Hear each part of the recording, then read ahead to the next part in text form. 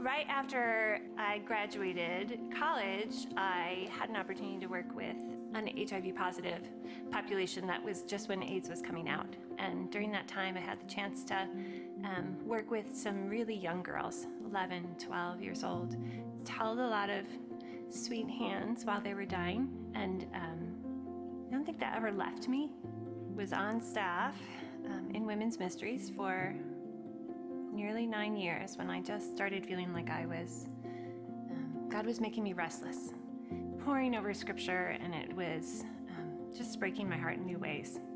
And I would come across these passages and they would make me weep, because I really was struck with, do I do this? Do I live this way?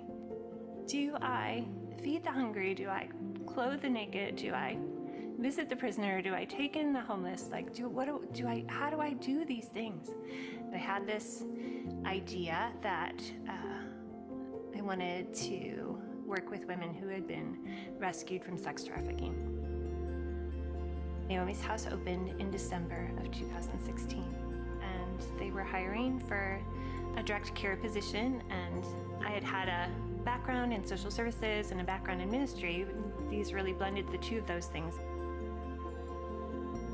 I was asked to co-lead the weekly Bible study here. I was a little nervous, but I thought what a privilege that would be to get to spend time with these women and open God's Word with them. And so shortly after the house opened, I began serving in that capacity, coming here to spend time, hear a little bit of the women's stories, and just point to the many ways that we could find in Scripture where the Lord saw and cared for women. When I first started working at Naomi's House, I had this opportunity to give a woman a tour, and she couldn't stop crying the whole time. She came in, she took one look around at this beautiful place, and she just started crying. I'm used to that. I knew that women come here and it's the most beautiful place I've ever lived. I can't, started apologizing for crying, and I said, it's okay, right? It's a lot to take in. And she said, do you think I could have a hug? I said, oh, sweetheart, of course you can have a hug. And so I hugged her, and she just sobbed in my arms. And she said, I can't remember the last time I was hugged. And I thought, here's a woman who's touched 24 hours a day, practically, in ugly, ugly ways, and beaten and broken. But she hadn't had someone hold her in a way that was caring in years. It's beautiful to see the transformation that comes. I got to see a woman attend church and have her mom join her at church for the first time, and have that mom witness and see her daughter worshiping the Lord and singing a song that talks about coming up out of the grave, and seeing this mom witness that her daughter really has been brought back to life. I've come to see that I'm not very different from these ladies. They're precious, and they're brave, and in their brokenness, I see my own. And through interacting with them, coming to know them, my hope is just getting bigger as I see the work that the Lord is doing in them. And their eyes are opened when they come back to life, when they start dreaming and planning for their futures. I just think, oh, there's no situation, there's no person on this earth where God can't bring healing.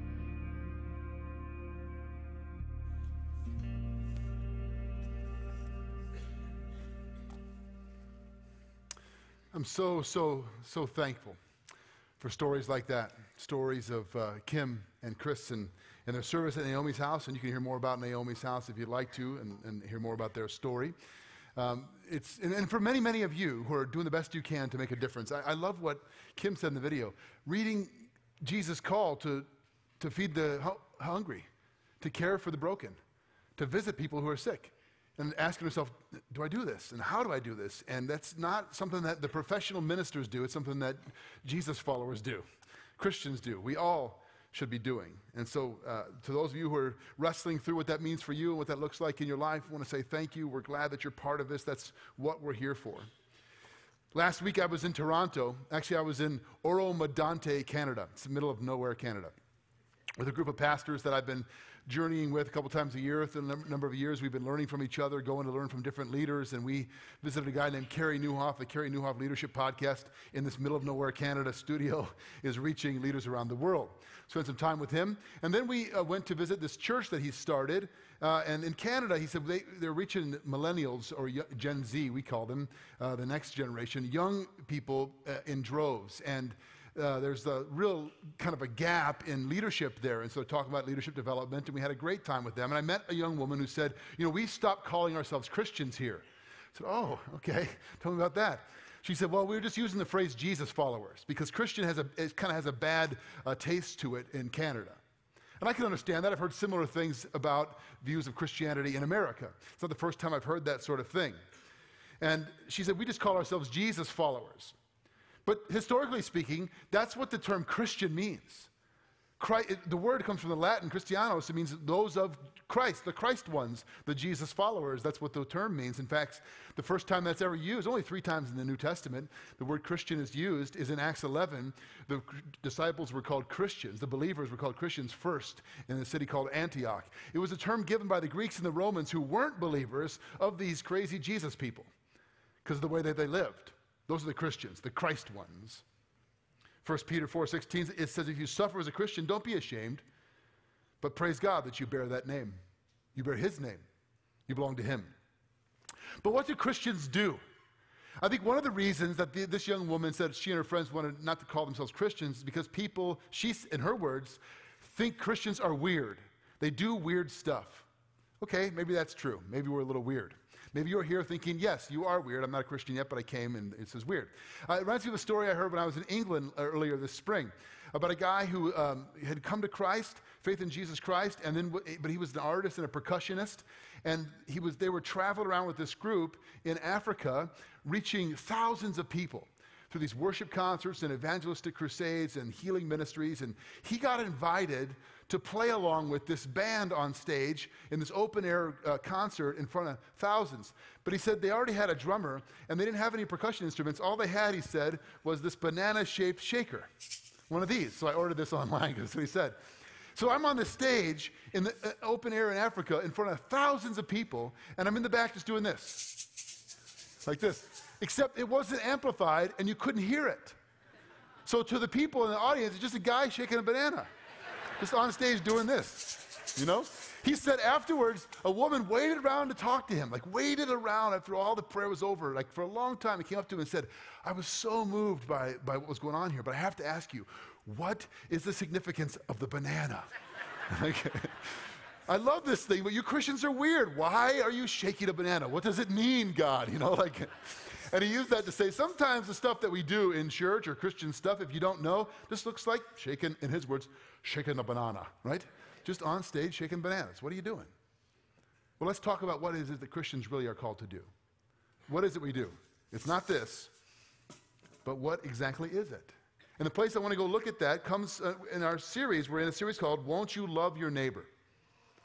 Not from the wisdom of Fred Rogers, but where he got it from Jesus.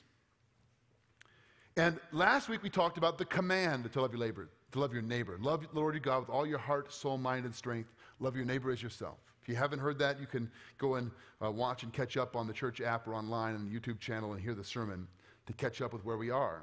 We're going to talk this week about the call to love your neighbor. The call. And the call to love your neighbor is the same as the call to follow Jesus. In fact, I would say it that way.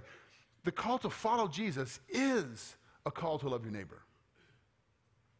If I said to you, hey, follow me out in the parking lot, would you think I was speaking metaphorically?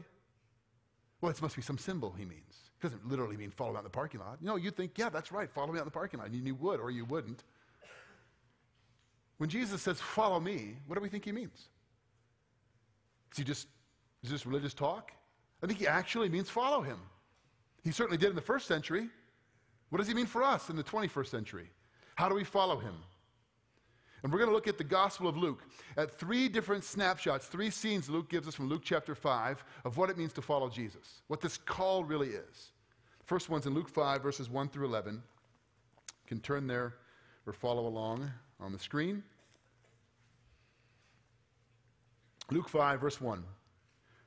One day, as Jesus was standing by the lake of Gennesaret, with the people crowding around him and listening to the word of God, he saw at the water's edge 2 boats left there by the fishermen who were washing their nets.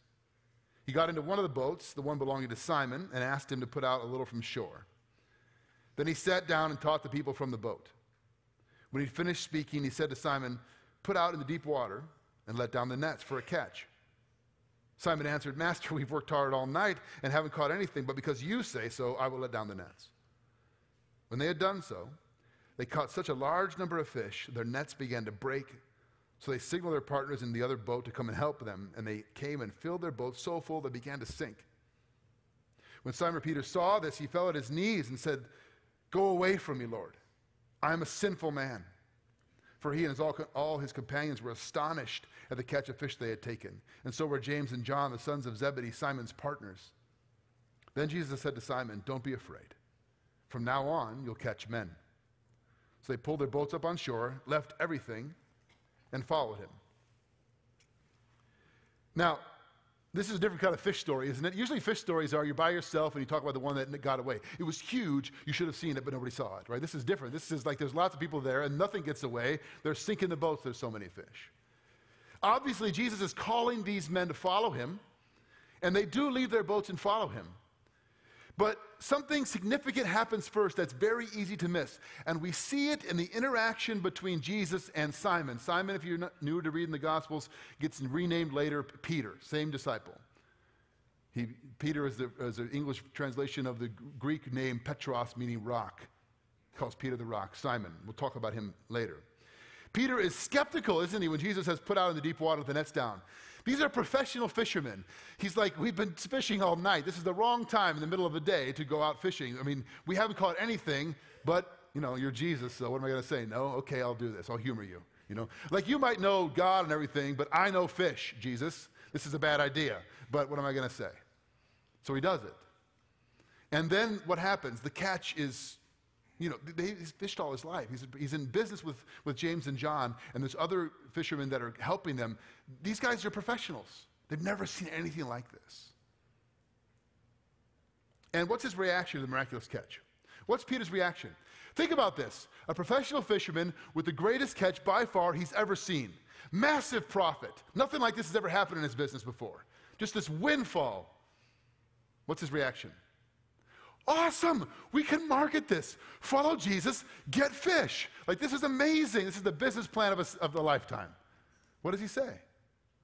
He falls on his knees and says, "Go away from me, Lord." This is the call that unsettles. The first part of the call, easy to miss. The call to follow also unsettles us, troubles us, brings us face to face with our inadequacy, or in biblical terms, our sin. I mean, Timothy Keller writes about this. He says that any true encounter with Jesus causes a kind of self-quake. You see yourself for who you really are, and you don't like it. It's overwhelming. It's humbling. Brings you to your knees.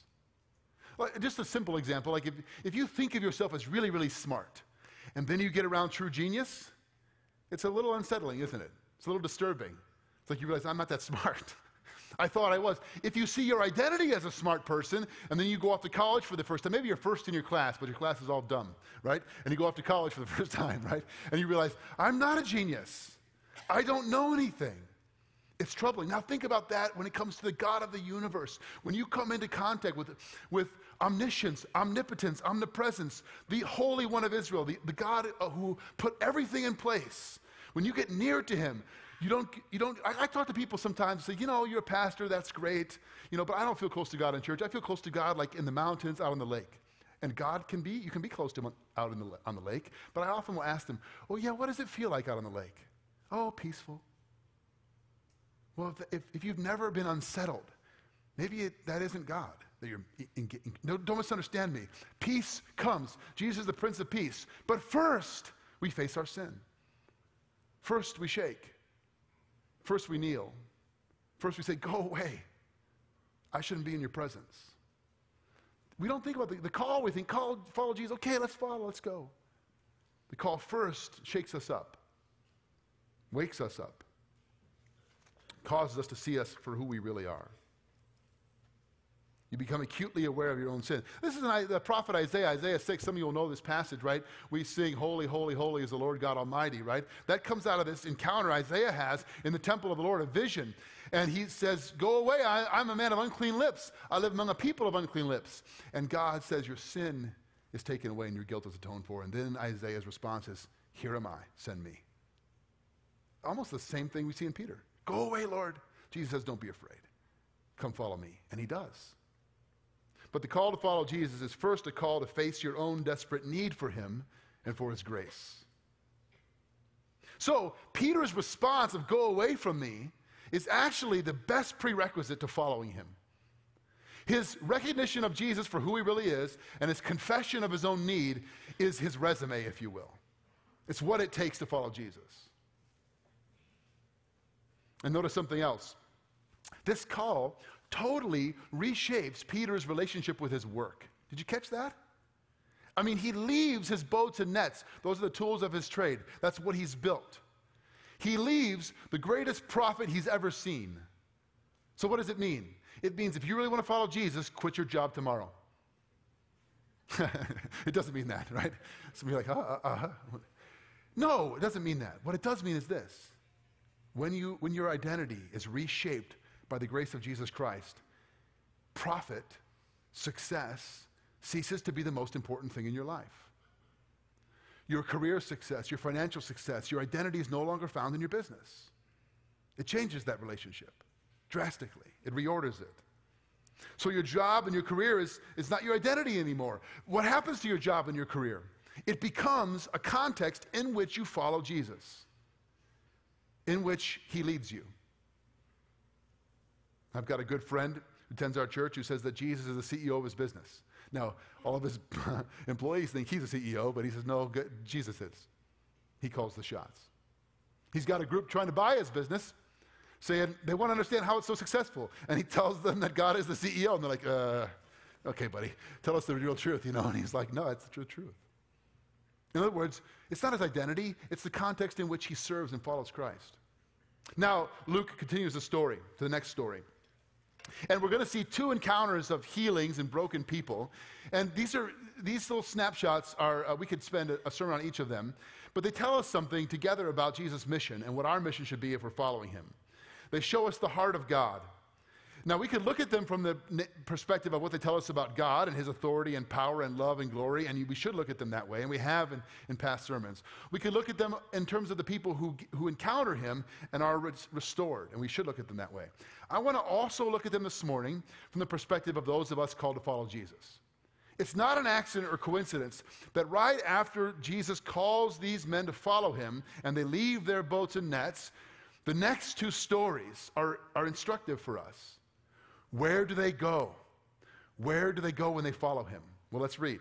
Luke 5:12 through 16. While Jesus was in one of the towns, a man came along who was covered with leprosy.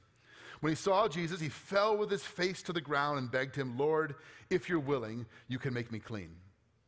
Jesus reached out his hand and touched the man. I am willing, he said. Be clean. And immediately the leprosy left him. Then Jesus ordered him, don't tell anyone, but go show yourself to the priests and offer the sacrifices that Moses commanded for your cleansing as a testimony to them. Yet the news about him spread all the more so that crowds of people came to hear him and to be healed of their sicknesses. But Jesus often withdrew to lonely places and prayed. No coincidence here that the very next encounter is with what we would call the most socially outcast person in that society. Now, a little biblical background and context. Leprosy in the Bible did not mean only what we would call Hansen's disease, leprosy today. It was a whole range of skin disorders and issues that were debilitating and considered unclean.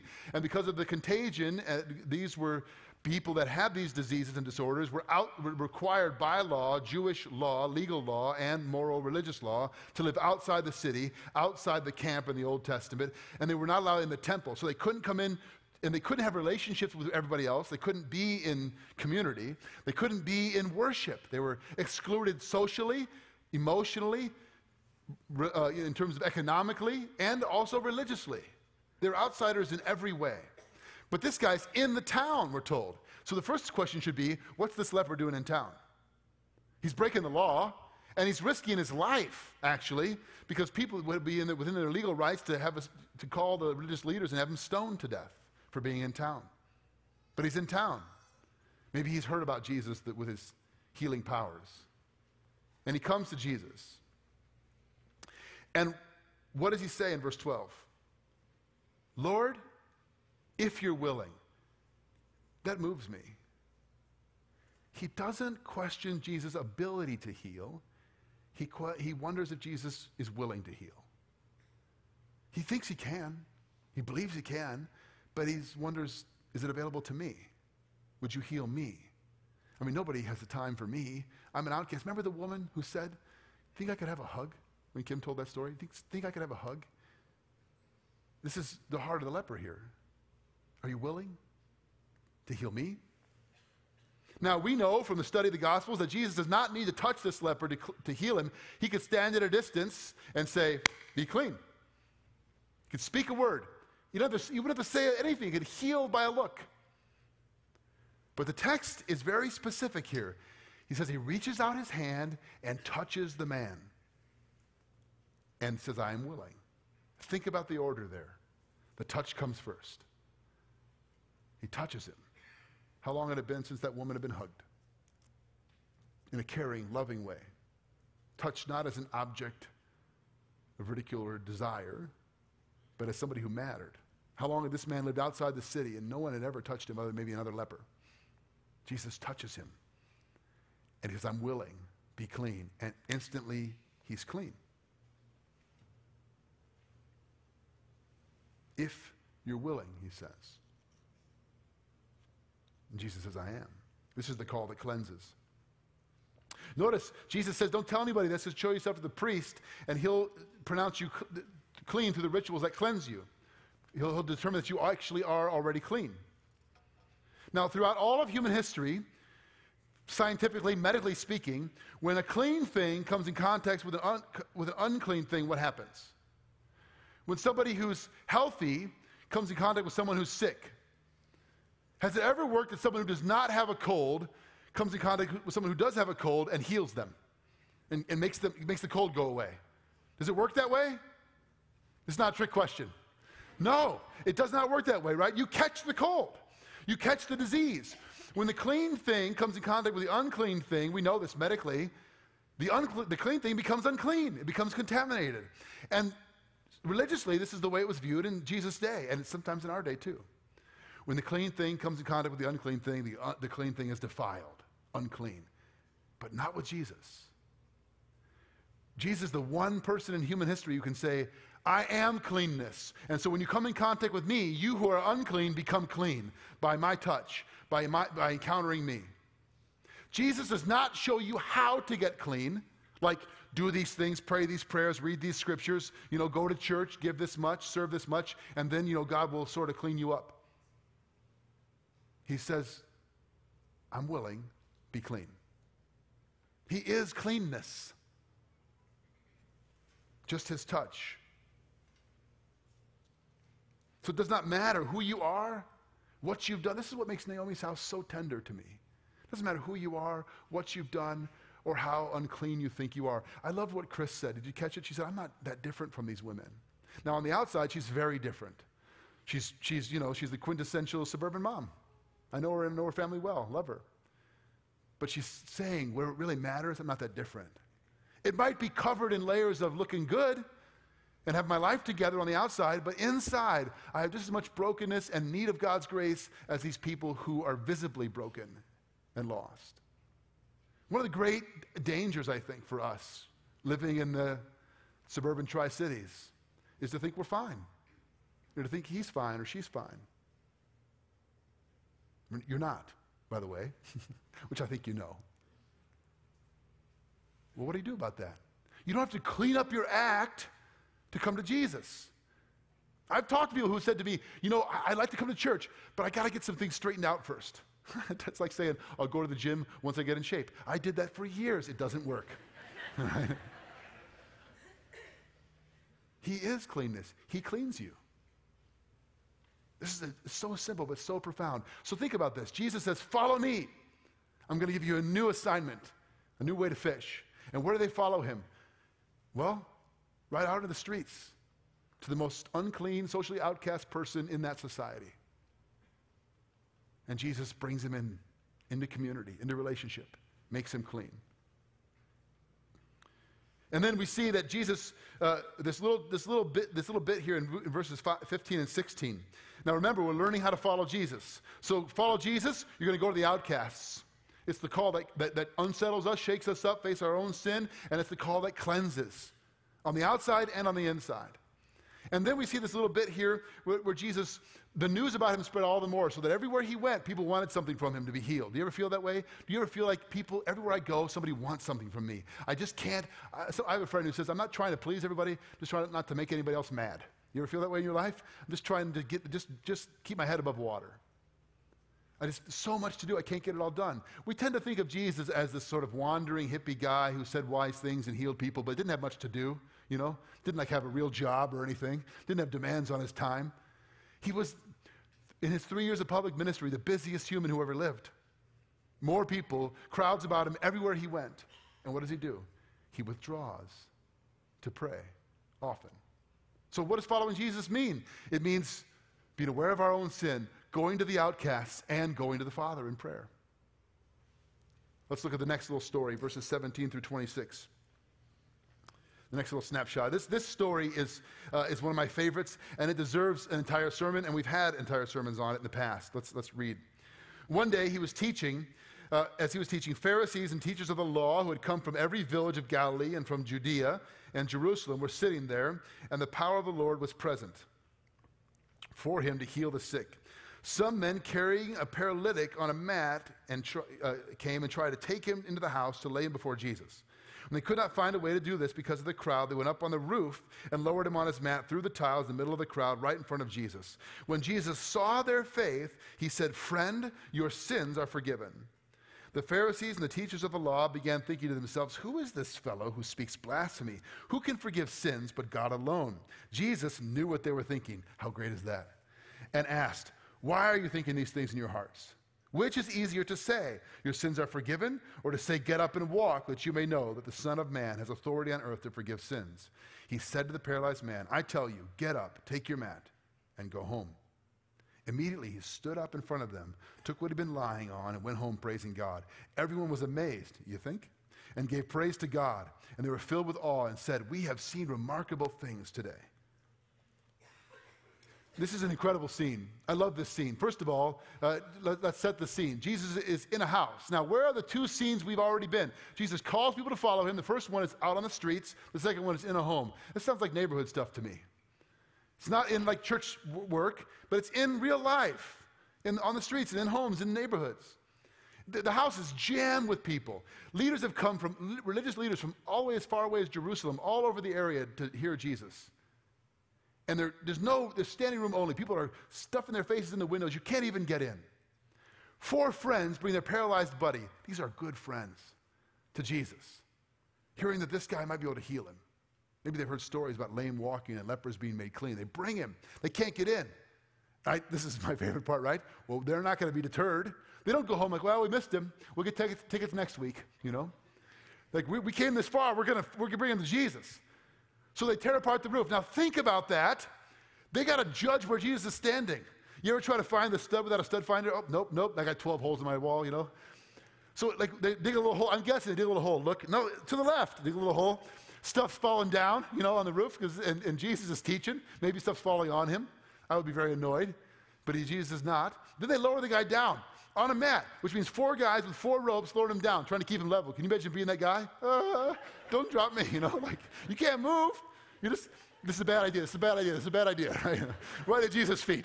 And he's laying there. And I can imagine him going like, sorry, Jesus. I told him not to.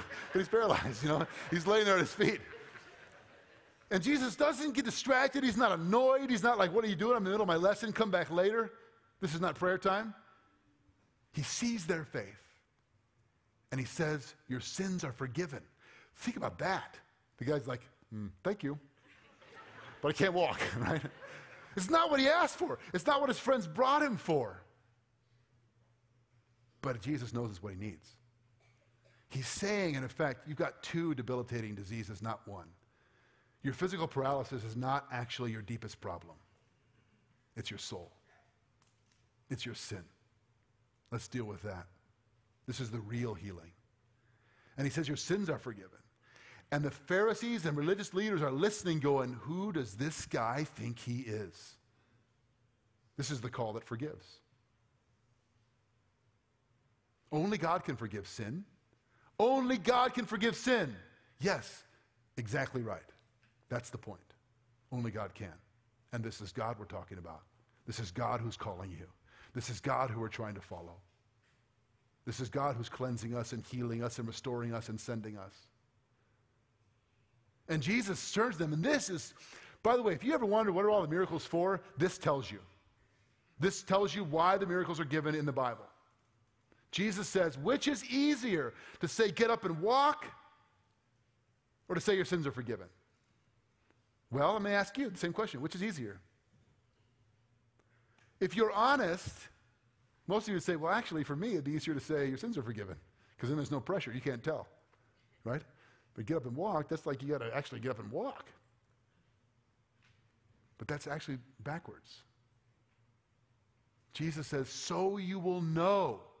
He knows their thoughts. He knows their hearts. He knows what they're thinking. He says, so you'll know who I am, the authority that I actually have to forgive sin. Who this is standing in front of you. I say, get up and walk. And the guy does. Why? The physical healing is not the point. The point is the authority and power of Jesus to forgive. That's the point. That's who we're called to follow. And that's what he does. The physical healing is meant to point to that, to show us that. That's why the miracles are given, to demonstrate the authority and the power of God. We get fixated on the physical stuff, don't we? God, give me this job. God, fix this relationship. God, heal my wife. And it's not wrong to pray those things. We can and we should pray those. And sometimes God answers, and sometimes he heals miraculously. But I'll tell you what God does 100% of the time if you cry out and ask is forgive. The real healing, the tougher miracle, what really matters. What's easier? To make somebody walk? Human doctors can do that. But transform a heart? Cleanse a soul? Only God can do that. Only God can do that. And that's precisely what he does. This is the call that forgives. And it happens in an instant. It's not like, okay, here's what you're going to have to do. Wash in this way, go through these actions, pray this way, and then you'll be cleansed. You'll be healed. It just happens, like the touch. How does it happen? How does this happen? 1 Peter chapter 2, verse 24 tells us that he himself bore our sins in his body on the cross so that we might die to sin and live to righteousness. By his wounds you've been healed. And my favorite, 2 Corinthians 5:21, God made him who had no sin to be sin for us so that in him we might become the righteousness of God. The word righteousness is used twice there, and I've talked about this before. Some of you will know this. I hope you know it. If it's new to you, it's not a word we use all the time, is it, in common language? Did you this week at work, did you say, hey, Bill, how's your righteousness doing?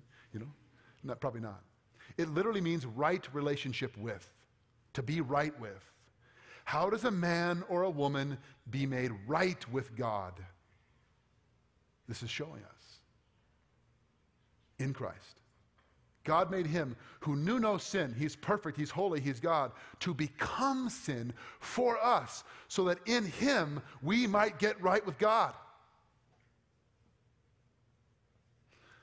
When Jesus calls us to follow him, it's not just go do good stuff, be a nice person, don't swear, and be kind and know your neighbor's name and then do a nice act now and then.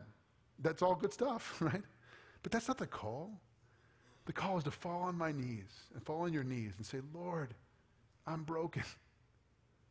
Only you can put me back together if you're willing. And he says, I'm willing. He picks you up and says, don't be afraid. I've got work for you to do. Follow me. There's a whole bunch of people just like you. Some of them are broken on the outside and it's obvious. Some of them are broken on the inside and you can't see it as easily. Let's go. Follow me. Well, where are we going? I'll show you. Outcasts, outsiders, friends bringing people that dragging them to Jesus, clawing their way to get to him, seeing lives be put back together. That's what Christians do. Right? What do Christians do? That's what we do. We follow Jesus because we've had our lives rearranged and our identity changed and we're put back together by him and healed and restored and made whole. Cleansed, forgiven, the whole, everything, right? What do we do? What can we do? I'm going to follow you. In my place of work, in the school that I attend, in my home and in my neighborhood and everywhere I go, the best I can. I get it wrong sometimes and I screw it up and I forget and I get about my own agenda. But God, you're patient with me and you love me and you redirect me and you send me to people who don't know you so that you can use me, humble, messed up me, to help people's lives get put back together. That's what Jesus followers do, friends. That's what the church is supposed to do. And I know for many of us, it's, I forget. I'm scrambling to get the kids dressed and get here on time and show up and, that was a good song and that sermon wasn't terrible. And we go back to our lives. What are our lives? Your life is the context in which you follow Jesus. What are we going to do, right? We're going to be out there shaking bananas? What are Christians doing? Or pointing people to the one who cleanses, forgives, heals, restores. That's what we do. Let's pray together. Father God, we thank you that you call us. We're not worthy of this call. We can't even answer it unless you call first. And by your grace, you enable us to follow. We're not capable of following you in our own strength. We don't even want to. But you call us, and you cleanse us, and you forgive us, and you restore us, and you invite us to follow you to others to do the same. We know, God, we can cleanse nobody, we forgive no one, only you do that. But what a great privilege that we get to follow you and be used by you to help others. Thank you. Help us by your strength to truly love you and to love our neighbors. This is what it means to follow you. We thank you, Jesus, in your name. Amen.